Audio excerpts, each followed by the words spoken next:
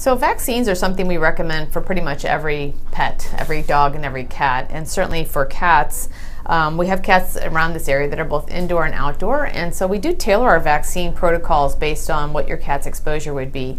Every cat is somewhat at risk for rabies.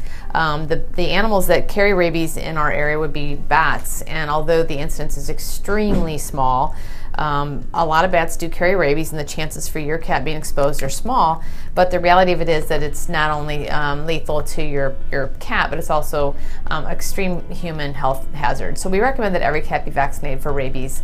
FERCP is upper respiratory viruses, and very, very common for most cats to be exposed to this somewhere along the line, either from a shelter or just really being around any other cat at all. That can be transmitted through a screen door. It's via aerosol. So we really like for all cats to be vaccinated for FERCP.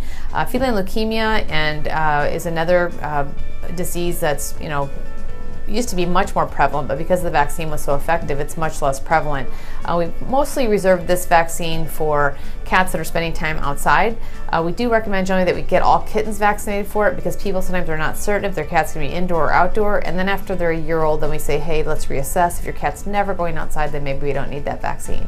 So that's the general vaccine usage. Once cats are 1 year and they've had their booster, we recommend that they be vaccinated every 3 years. So that's the recommendations that we have for cats at this time.